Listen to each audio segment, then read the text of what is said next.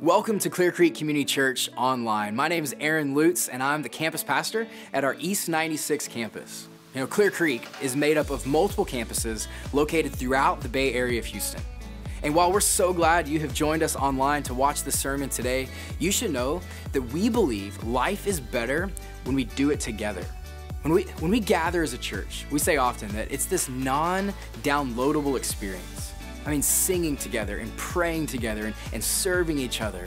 Those are things that just don't translate online, but they're essential to the entire experience of becoming a fully devoted follower of Jesus Christ. And so I'd encourage you and make plans to check out the campus nearest to you and see what worshiping and living in community is really all about. You can visit us online at clearcreek.org to find more information about our locations, our service times, and a whole lot more. We hope to see you soon. If you didn't recognize any one of those bands or singers, you can leave now.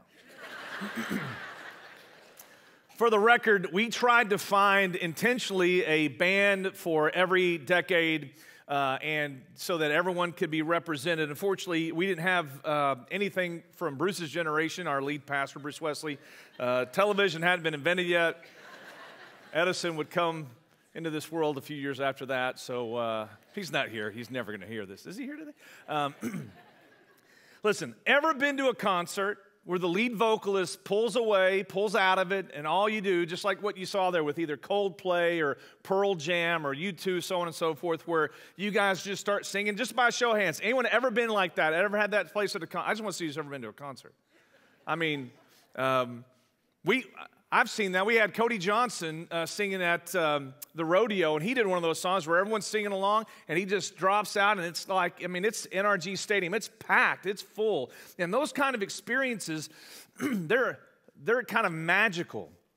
They're emotional. They're physical. And sometimes, depending on the song, especially with U2, they might even be spiritual experiences. And it's because music and songs and singing, it's just a powerful tool. It's got a whole arsenal within it. It's got sound and lyrics and rhythm and melody, a tune, they put all that stuff together, coalesce those forces, and it has a direct impact on us, not just in how we think, but also how we feel. Like if I were to hum, I'm not going to do it, but if I were to hum like the tune of a famous song, you guys could know what the lyrics are to that song. And if I were to do the opposite, if I were to tell you the words, "Oh, say, can you see by the dawn's early light?" I mean, if I just did that, and I just did, you can already hear the tune in your head. In fact, how many of you have ever had this experience? You hear a song on the radio you haven't heard in decades, and all of a sudden you can just sing along with it like it was nothing. That's the power behind music and how it interacts with people called human beings. It hits us in our psyche. It hits us in our pathos, our emotions. It actually even messes with us, physically. Think about this. I don't know how many of you guys work out. As you can tell, I work out a lot. But if you go, I don't know why you're laughing. But I tell you this, if you ever go to like LA Fitness or Planet Fitness or your local gym somewhere else, half the people, maybe more that are working out, are listening to music in their AirPods and their earbuds. And if you could probably take out those earbuds and listen along, my assumption is that most of that music is going to be the high-end energy kind of music. They're going to be listening to like EDM, electronic dance music, for those of you who don't know. They're going to listen to rock music. They're going to listen to something that's either high energy or something that has a really good beat, strong beat to work out by, or maybe even a lot of people like to listen to like angry music, angst-ridden songs because it puts a certain oomph in their workout. Like no one's ever benching 250 to like Celine Dion's "My Heart Will Go On." You know, it's just not going to happen, right? You can't lift 5 pounds if you listen to that, much less 250, right? How many of you have even like driven down at the stoplight here on 528 or wherever, and you turn around and someone's in their car and they're just, arms are gyrating, they're bopping up and down, they're just shouting out loud, and it doesn't bother you at all because you know that like, they're not demon-possessed. You're like, that's not a possession. I don't think that's possession. What are they doing? They're just jamming out to one of their favorite songs that they heard on the radio. But here's what happens. Notice this. When you listen to music and it's something that you like, you can't sit still. If you have a heartbeat, if you have a thing called the soul, it usually happens like when you hear something that you like, Whether for those of you like to hear a big strong beat, your head starts bobbing up and down, or if it's your favorite song, you sing along. If it's a happy song and you feel in a happy mood, oh, it's perfect, oh, that's great, right? But if it's a sad song and you feel happy, like, no, that song's horrible, change that song. But if you're sad, you want to hear that song. Why is that? Am I sad? I'm going to listen to some more Celine Dion. If I'm happy, I'm going to listen to these kinds of songs. And if I'm kind of melancholic, I'm just going to go in between. It's because music has an incredibly big impact on us. It not only affects us, pardon me, emotionally and mentally, it affects us physically. It's a unique kind of phenomenon where head and heart and body, they all come together. And now someone might go, oh, Yancey's setting us up, man. He's setting us up. Are you going to say like music's bad? No. I mean, bro country is, but outside of that, everything else is good. I think God, when you look at the scriptures, especially in the first few chapters of Genesis, God created music. It's a gift from him. And here's what I'm going to do today. I want to show you all how this gift of music that God gives us can be a very means of grace for followers of Jesus who live in a world where they can easily forget who they are and what they're about. Last week, as we already mentioned, we began a new series called Restoried, whereby we're talking about the one true story of God that starts off in creation and it moves through the fall and it goes on, as you can see here on the screens, to redemption and ultimately to the new creation that we have in Christ, where Christ returns and brings us the fullness of his kingdom in a world without end. Now that what we talked about last week, that one true story, that one true story is the story that not only tells us about how history will go, is it tells us the story about who you are and who I am, who we are as a people, who God is as God, what we're called to do, the type of people we're called to be, the kind of values we're supposed to have. Everything gets defined by the one true story. And that kind of story shapes us and it forms us over time into being the kind of people that Jesus died for at the cross. And it's the kind of story that gives you peace when you're despairing, that gives you hope when your need is something to hold on to. It's the kind of story that gives you confidence when doubts start to like nip at your heels. That's the kind of power it is when you find yourself square within the story of God. But far too often, the problem is that our world pushes all kinds of alternative stories for you to believe in. Like your business is the most important thing.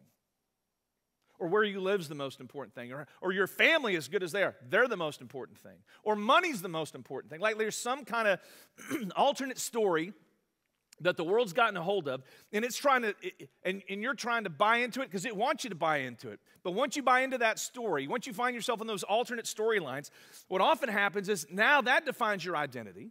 Now that defines your security. Now that defines your worth. Then all of a sudden, your values look a whole lot different than the kingdom of God's. And it's this slow burn over time because you found yourself in a different story. That's the power of story. And what does this have to do with music? I'm going to show you.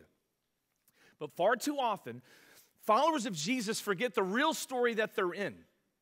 And so they lose sight of that, and they start to see all these kind of alternative storylines creep into the nooks and crannies of their heart, and then it determines how they think, and it determines how they feel, and determines what they do. That's why we're called to be reminded of the story. Like every time that we gather here, one of the things that happens is that we're supposed to be restoried, to be reframed and reshaped into the people of God that God has called us to be, that Jesus has died for us so that we might regain an idea of what our aims and our hopes and our goals are in the person of Jesus. In short, we need to come here to be restored. And the beautiful part of all this is that God gave us a great gift in coming together in corporate worship, not just because you and I show up and we sit down, but because there are movements within the service, and every service that we have every week, and really not just our church, but churches all around the world, where we have these practices that restore us back into the story of God if we're intentional about it. Like you can come and sit down, and then when I'm done, you can get up and leave, so you can get in your car and beat everyone else to lunch. You can do all that stuff,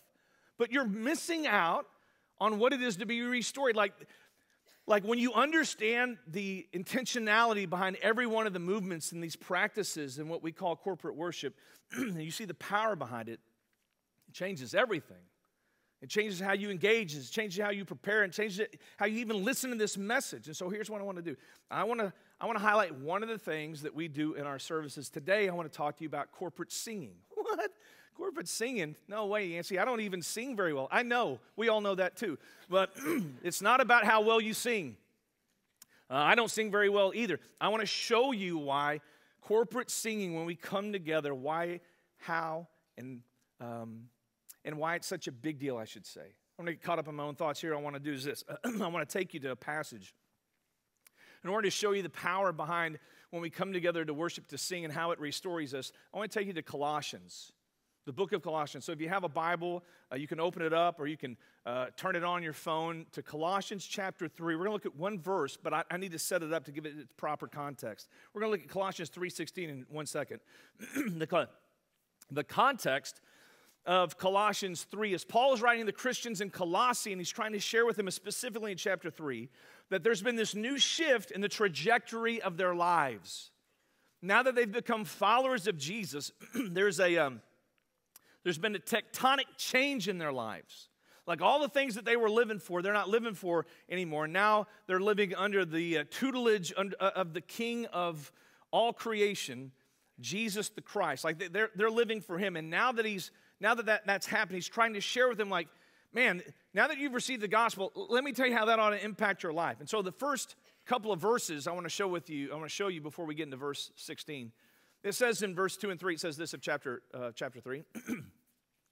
Set your minds on things that are above, not on things that are on earth, for you have died, and your life is hidden with Christ in God. Frankly, that's one of my favorite verses in all the Bible is verse 3. For you have died, you Christian have died, and your life is hidden with Christ in God. Now, we might rephrase that for the intents and purposes of our sermon today. We might say, like, fix your eyes. Paul's telling the Colossian Christians, fix your eyes upon the true story instead of falling for these alternative, weak, lesser, worldly tales that the world wants you to suck up and believe this is all about you. No. Your life is tied up into a better story, and it's hidden with Christ and God.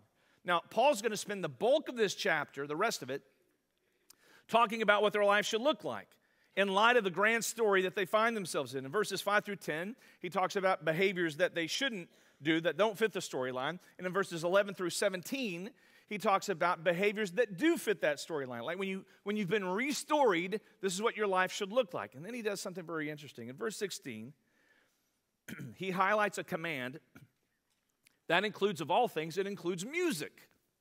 It includes singing. Really? Yeah, let's look at it. Colossians chapter 3, verse 16. And here's what it says. Let the word of Christ dwell in you richly, teaching and admonishing one another in all wisdom, singing psalms and hymns and spiritual songs with thankfulness in your hearts to God. Now, the first thing I want you to notice here is the second word from the first line, the second to last word, where it says, let the word of Christ dwell in you richly. That's not singular.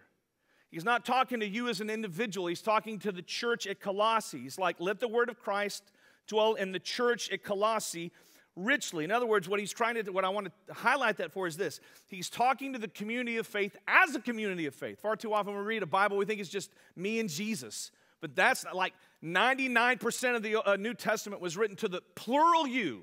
Remember, Texans, we get this. We've talked about this before. Let the word of Christ dwell in y'all richly. Y'all, we have a plural you word. It's great. Jesus must have been a Texan because that's what he's thinking about here through Paul. Let the word of Christ dwell in you all richly.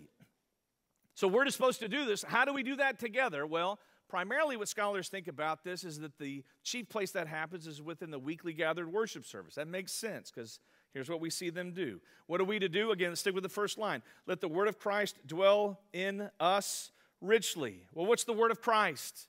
Well, that's simple. That's the message of the gospel. That's the tale that we just talked about. It's the tale that begins with creation, then the fall because of sin, then redemption in Jesus, and ultimately the new creation or the consummation or the restoration of all things when all things are made new. That's the one true story, right? That in sum is what we're all to be about. Now it says here that we're to gather, as you see the screen here, we're to gather here and be richly within the story of Jesus whenever we come together. Well, how does that happen? I like the word richly, by the way. So what that tells us is that when you come, you shouldn't just have this surface attention to Jesus and his kingdom. Like, you should come together, we all should come together in such a way that when we leave, that Jesus' story, who he is and what he's done, and what's happening in creation, all the way to the end where there's restoration and new consummation and new heavens and new earth, like that should dwell deeply within us. Now, the reason I think Paul says that, at least one reason, that it has to penetrate every nook and cranny of our being, is because if it doesn't do that, something else will fill the gap. Like, you guys will leave this place, you've been here for maybe an hour and 10 minutes, and then for the rest of your week, whatever narratives are out there are going to be assaulting you. Like, this is what you need to believe, and this is what you need to be about. And so you'll see it and tweet it and flip through it and TikTok it, whatever. Those are the alternative storylines. And we start to believe those things. And so what Paul is trying to warn the Colossians about is this. Hey, listen, Colossian Christians, y'all, when you get together, let the story of God that we talk about every week, let it go deep in you, because if it doesn't, something else is going to fill the cracks. And those other stories, listen, will de-story you from the one true story of God. And it de-stories you by coupling, or I should say, decoupling you from the values and the goals and the vision that God has for each one of us within his kingdom. Now, let the word of Christ dwell within you richly. Oh, that means heart penetration, right? So, how does that happen when we gather? Well, look back at the text. Paul says it happens by this. It says, by teaching and admonishing one another in all wisdom. Now, that's likely because we hear the word of God being taught, like I'm doing right now. We open up the Bible, and we are taught and admonished. So we have the woos and the warnings of Scripture. And we'll talk about what the sermon does in a message, how it restores us in a later message. It's funny, ironic. We'll have a sermon about the sermon, but nevertheless. But here's what the apostle does here.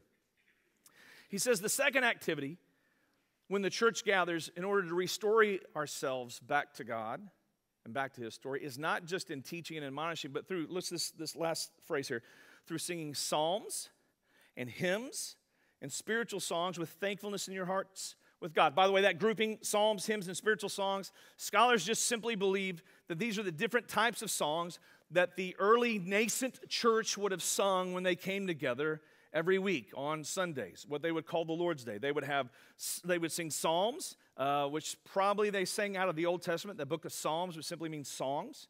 They sang hymns and spiritual songs. Now, here's what I think is kind of cool when you look at this text. There are some scholars out there, very well-respected scholars, that believe that singing and teaching here are actually connected. Let me tell you what I mean by that. Here's how they would read this text. They'd say, the word of Christ should dwell within the church richly. Here's how it does it. It dwells within you richly because you're getting teaching and admonishing, not just from a sermon, but you're actually getting teaching and admonishing through the singing of psalms and hymns and spiritual songs. Like, there's something about, like, the music that you sing about that's actually teaching you and admonishing you, helping you grow all the more deeply and more richly in Jesus Christ. In other words, there's something about the songs and the singing that restore us. Now, I don't think it really matters if you take that view on that interpretation or one that says, no, that's really about the sermon, this is really about the songs. Because in the end, it's all under the umbrella, this is how the word of Christ dwells richly in us. So here's kind of like, neither option that you take, here's the truth about it all. We'll put it on the screen for you. It's this. Corporate singing in worship is a means of grace by which God can restore us every week. I just want to sit with you guys for that for a second. Because far too often, singing gets like on the Bunsen burner of what people think about when they come to a church service. For some people, it's like the warm-up act. It's like, I don't really sing, everyone else can sing, this is my time to drink my coffee and just wait for the guy to come up and preach. Or it's kind of like the thing, like, it's the conclusion of when I need to get out to my car and beat everyone else out. Because when the sermon's done, the music's my exit music. And I want to go beyond all that. I want to push you beyond that and help you understand that corporate singing worship is a gift. It's a gift, actually, not just to God, but it's actually God's gift back to us, because it's a means of grace by which God can restore us each week. And here's why. As you reflect on the power of music, it makes sense why Paul tells the Colossians, hey, listen, man, you need to be restored into the one true story. You need to let the word of Christ dwell richly within you. And let me tell you one of the ways that happens. It happens when you come together and you sing to God. and psalms and hymns and spiritual songs. And the reason that makes sense that he would even talk about that is not because he's a Rhodes Scholar. It's because he's a human being that understands that music's a gift of God. Because think about what music does.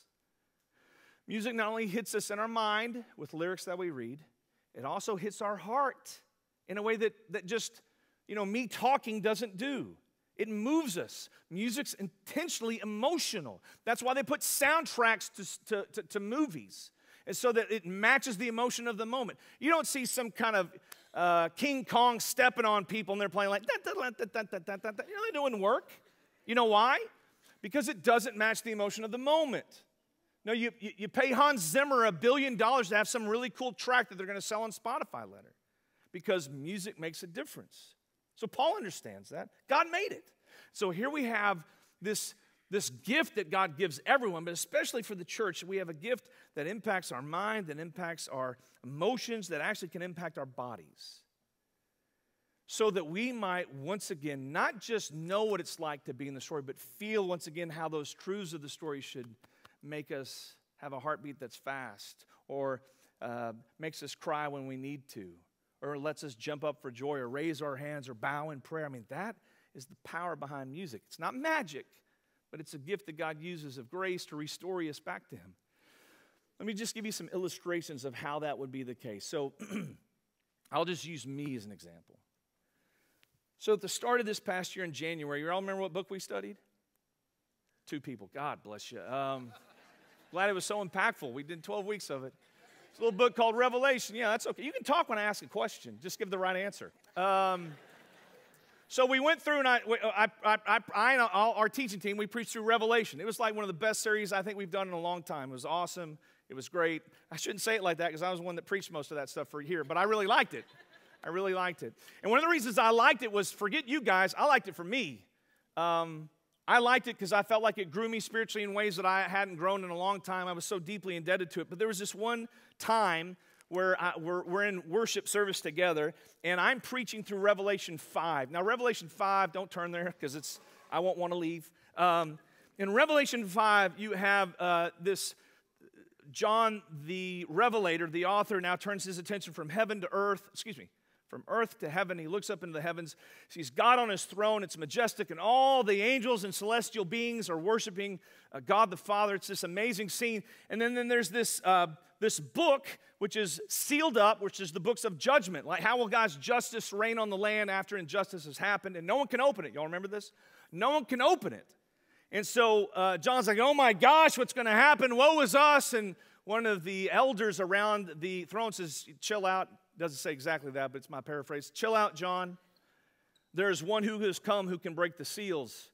And it's the Lion of Judah. You turn around, you think it's a lion. It's this lamb. It says this lamb was there standing, but as if was slain. So we know it's Jesus. And then it says Jesus essentially comes up to the Father, like, I can take those seals. And he breaks them. In other words, that like he alone is worthy to break the seals of judgment. Then what happens in the scene of Revelation 5, it's just overwhelming. I remember studying this. I was just weeping going through this, going, I don't even deserve to preach this message much. Let's just read this text. But in the scene after he breaks it, then all of a sudden heaven's like, oh my gosh. Only God can do that. So it's obviously that Jesus isn't just some dude. He's God in the flesh. And so what happens in this scene is this. They've been worshiping around the Father's throne in the heavens, and all of a sudden, when Jesus steps up, they start to worship Jesus, the Lamb. And then it says that essentially all the praise of heaven, and they've been singing this, He is worthy, worthy is the Lamb who was slain, who was and is to come. And it says all the stuff about worth language. And all of a sudden, they recognize the worthiness of Jesus in this. The way that it's described, it's as if the praise of heaven drips out into the earth, and all the earth praises Jesus as well. It's just overwhelming. And I remember after preaching that sermon, we specifically had a song that we sing. We want to sing it today too, called Is He Worthy? It's a direct port from Revelation 5. And so we're singing these kinds of lyrics, and they're very simple. We'll put it on the screen. The question is he worthy? And the response in song as well as this. I won't even sing it because I won't mess it up. It just says, he is, and then it adds on the same thing that we see in Revelation 5. He is worthy of all blessing and honor and glory. And I remember singing this, and I'm like, man, I just couldn't sit down. Like, I took off my Baptist seatbelt, threw it away, I was gone. you know. I was like full Pentecostal, you know, knocking people out of the way, like, he is, I mean, I was just gone. You know why? Because that moment, that song not only captured the emotional impulse of Revelation 5, it actually used the text in Revelation 5. So here's how it restored me. It didn't just say, Yancey, you're a part of this story. Oh, that's so cool. It was like 2,000 years ago with Jesus. I don't know when Jesus is coming back and he's worshiped in heaven. It's like, no, bud. You're in it now. Like I wasn't just being restored. I was in the story with God's people in that moment. Like I'm joining in the celebration that goes on in heaven right then and there. And what it was telling me is like, Yancey, whatever you think your life's about, your family, your work, your image, your education, whatever it is, it's not. Like it's all about Jesus. In the end, it all revolves around Jesus. When you die, no one's going to circle around you and put praise to you. We're going to do it to this guy named Jesus. And so if there's anything in your life that's not revolving around Jesus, that's really not your life. That's what a song did. That's what a song did. That's what happens when the Holy Spirit uses the truth of a song to wreck shop in the echo chamber of my own heart. That's what he does with you as well. See, now I'm like looking around and I'm not just singing this. Everyone else is singing this. I'm like, oh my gosh. We are the ones who have been chosen out of the world to worship God now and to live for his kingdom, because in the end, it's all about Jesus. So let it fall, let the worship fall from the heavens onto the earth, and let's just join in. And for that moment, I got to. And I don't care. I've seen U2. I've been to see Coldplay and a bunch of these other cats. I love them all. Ain't nothing touched what I experienced there in Revelation 5 with the people of God. That was beyond anything I'd experienced. That's the power of singing that restores us. But sometimes I don't come in here and leave hyped up because I'm just been in front of God's throne room with his people. Sometimes I need to be ministered in my brokenness.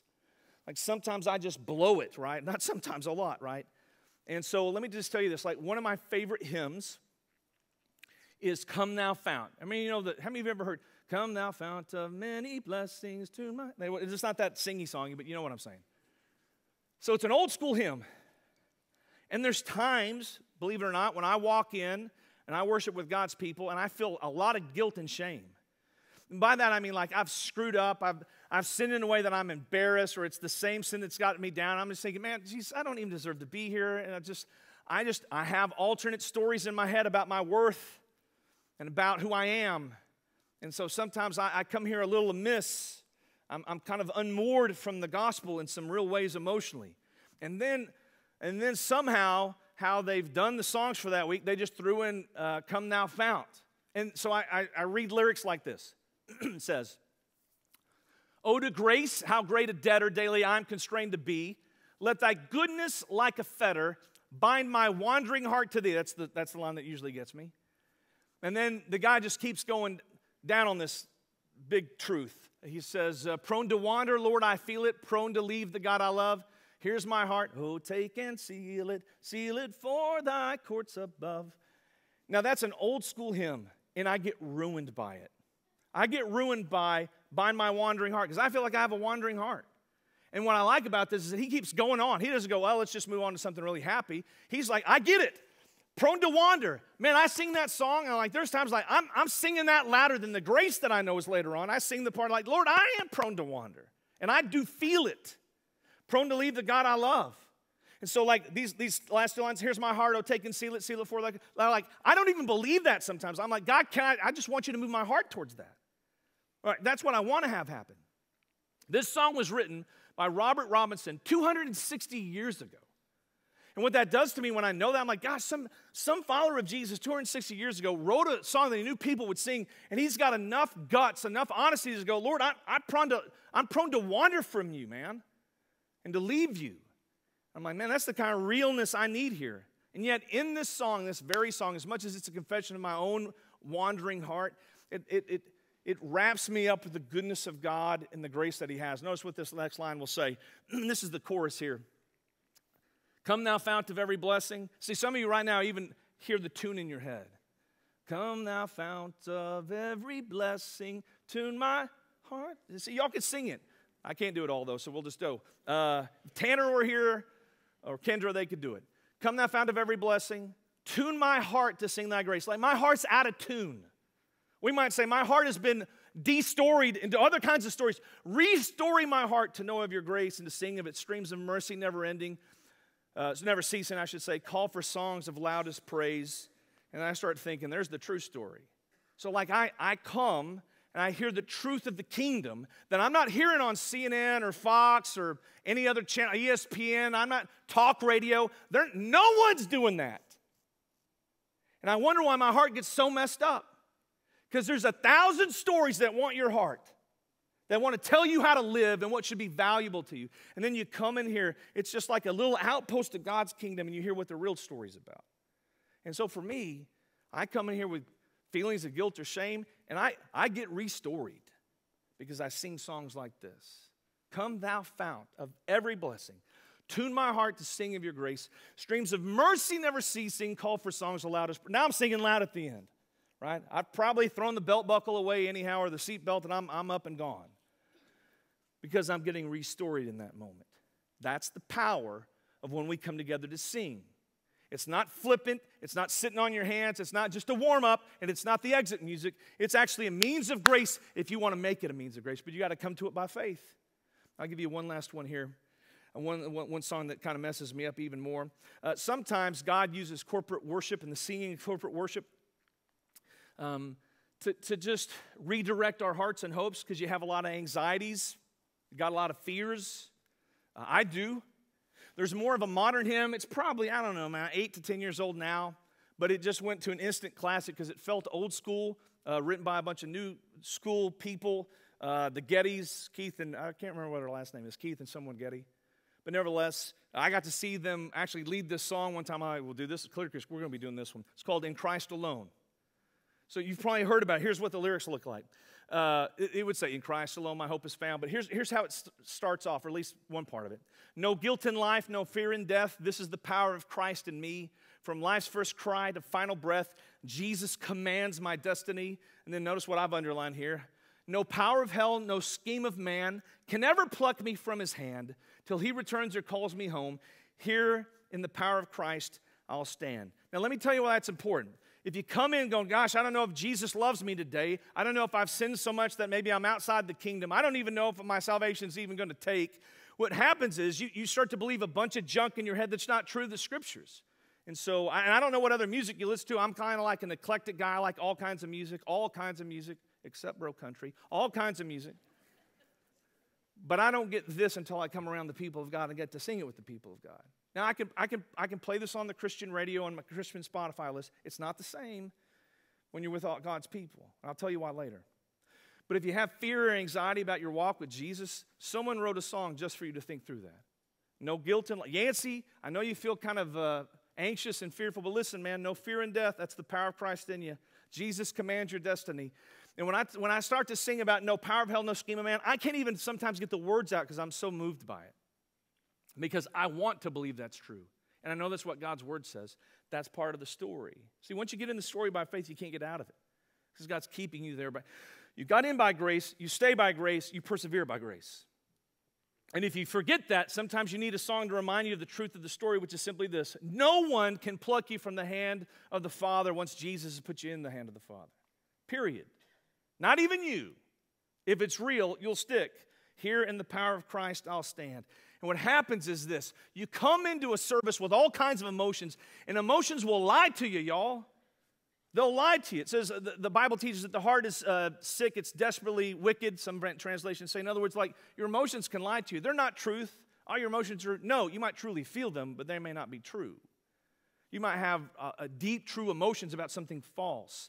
What I love about coming into God's house, if you will, with his people, and singing songs about the kingdoms, I'm reminded emotionally what I'm supposed to really feel. Like what this does is doesn't amplify my wrong emotions. It tells me what right emotions to feel and redirects me so I'll know how to feel the truths of God's kingdom. This is how you let the word of Christ dwell within you richly, y'all. That's just 3 songs. I could do 100 million of them. I know it's a little bit hyperbolic, but I feel like I could. Like this tells us like how to let the word of Christ dwell within us richly when it comes to music. This is being restored. And this is probably why Paul says at the end of this text, he says, let this be done with thankfulness in your hearts to God. And it happens in this room and in other campuses and in churches around the world every Sunday. And sometimes for other churches every Sunday and Wednesday. Got to throw Wednesday in there for us. So let me just end it this way. I want you to be challenged that the sermon's not a warm-up and it's not exit music. It's a very important part of what we do.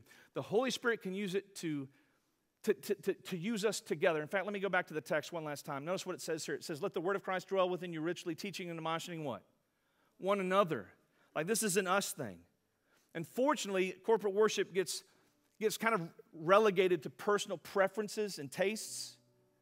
And that, I don't know, I don't like that song so much. They should play this. Like, here's all you've become. You're not a congregant anymore. You're just a critic. That's not really good for your discipleship. Like if you're just a critic, if you're just a consumer, it's hard to be a rich young ruler in a Jesus-filled world. We need to return to being congregants, to being part of the people of God.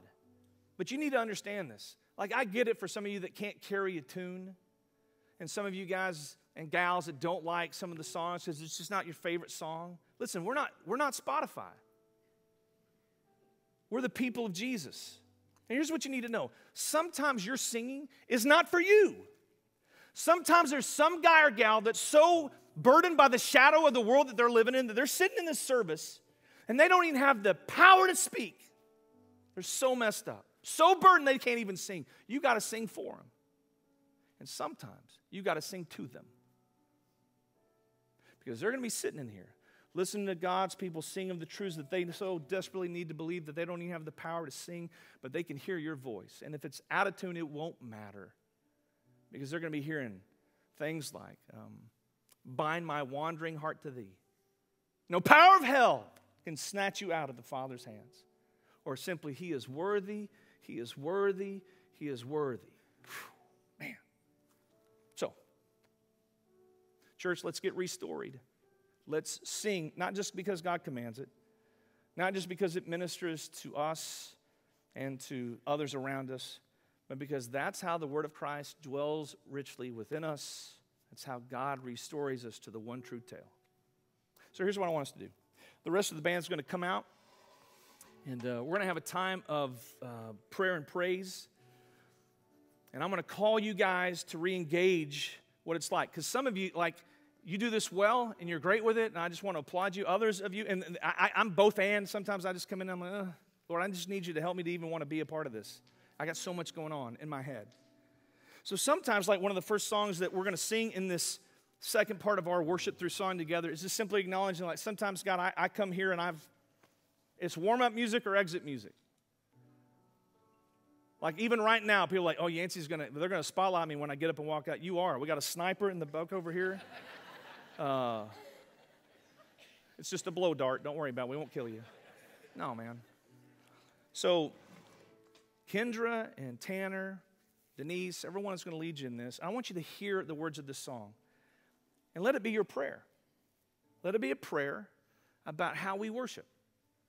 And maybe even confession. God, help me to be the kind of worshiper you want me to be through song. Let songs be a means of grace, Lord, to me. So let me pray for us briefly, and then after that, I'm going to ask you to stand after we're done. Father, thank you for the goodness of Jesus. Thank you for bringing us into a one true story. And Lord, I just know it's easy for me to forget, but I love to come in here. I get to be with God's people at Clear Creek Community Church, and I get to worship you through song in a way that ministers to me more than I've ever ministered to you. And that's the grace of it all. I don't even get it.